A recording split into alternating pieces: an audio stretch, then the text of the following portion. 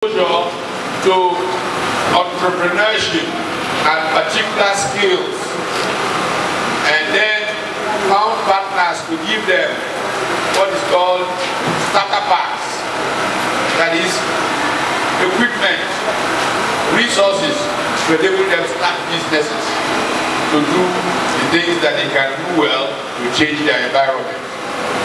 A few weeks ago we began to do it here in Delta. And right here in Ozoro, we are carrying out the training of these 100 young people. And I shall be here to lecture them personally myself Monday after their Monday week, as they say in the English language. And I'm very, very honored to know that you are committed to the same process of empowering yourselves so that you can make a difference in this our environment that is changing.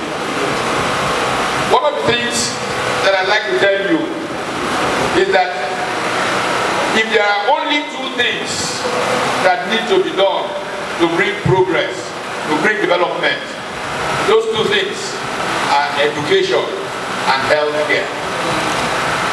These are called the social sectors. Any government that is told that it can do only two things, the two things that it must choose to do is to educate the people and ensure that they are well. And educated people who are well can do any other thing. But staying well in today's world, being educated, must recognize the fact that the very planet in which we live is in serious trouble. I don't know how many of you were following. Last year, CNN was running a series that was titled A Planet in Peril. Now this subject is even one of greater urgency since the United States of America elected a president who, as was said, I was speaking at a conference in California 2 weeks ago in Sacramento, the capital of California. It was organized by a group of doctors who are worried that they have a president who is a science doubter, as they call him. A president who does not recognize the things that science has been saying about our planet, about the danger facing our planet. And so as doctors who are worried that they might be the ones who will bear the consequence of not doing the things that should be done to make policies, make behavior of man more sensitive to the environment, they thought they should organize a big conference to discuss the matter. They even went on a protest march before the conference, and I was invited to be the speaker at that conference.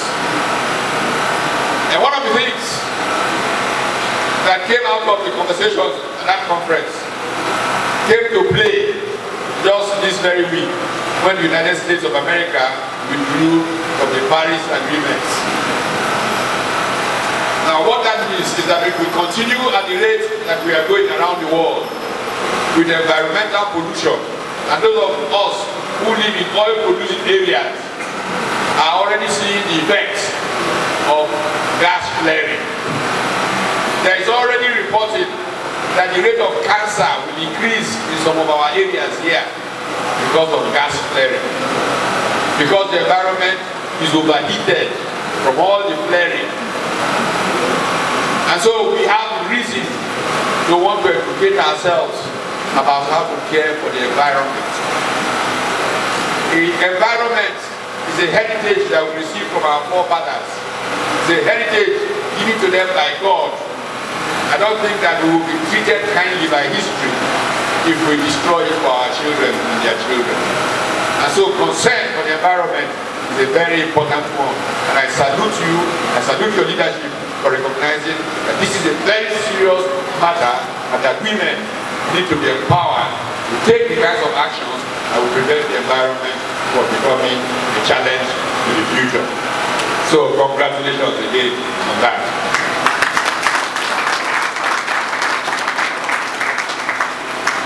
By training, most of the work that I do is around the subject of economic development.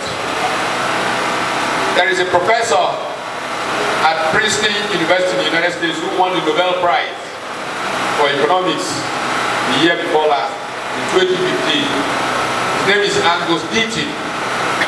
Angus Deaton has written a book titled The Great Escape. It is really a reflection on how a section of humanity has managed the great escape from misery. It's an argument that there is about enough.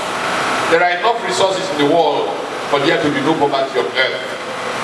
But because we do not have the political will, the know-how, and the know why, there are many people on this planet who are living in misery. But our duty is to facilitate the great escape from misery, from all of humanity.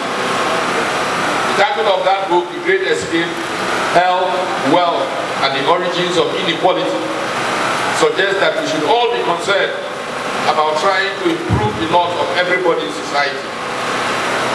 We are all called by our birth and nature to be people who share in the problems of all of humanity. Human solidarity should live in our consciousness, and that will make us work together to overcome the problems of this planet and create a better future for our children. And the starting point is by educating them well. This is why women are so important. Because as the old saying goes, if you educate a woman, you educate the world. Because women are the first teachers of their children. In fact, women, with their husbands supporting them, are more important teachers of the children than those who run schools.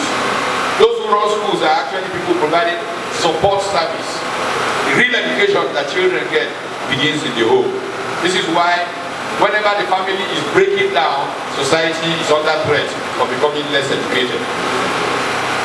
There is an American magazine called US News and World Report.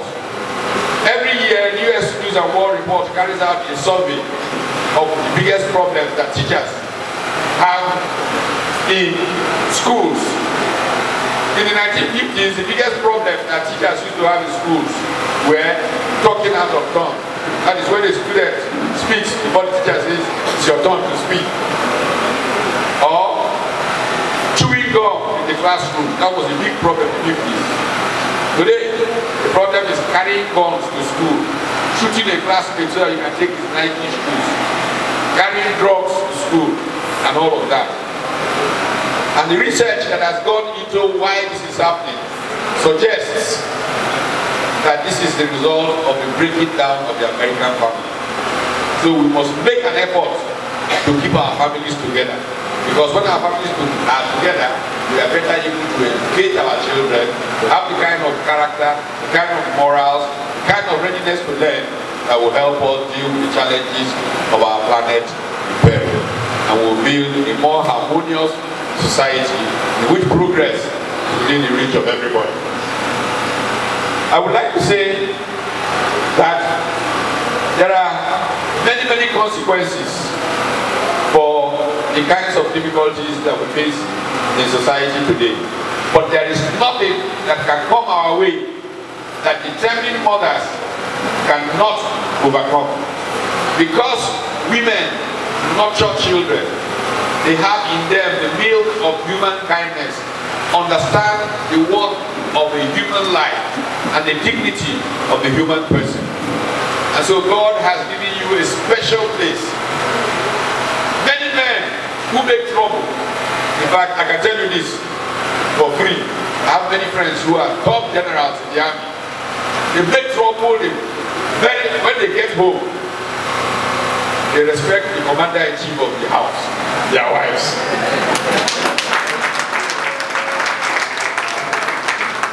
And so I would like to urge you to use that power that you have. They say the man may be the head, but the woman is the neck. And the head cannot turn if the neck does not allow it to turn. So, neck, make sure that the head is turning in the direction that will make peace, that will will bring progress and that will bring prosperity to all of our peoples. I thank you for having this conference and wish you all the very best as we go forward.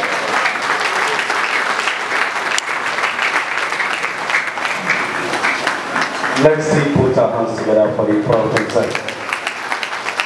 I attended a church last week when the pastor was preaching, the time for deliverance came.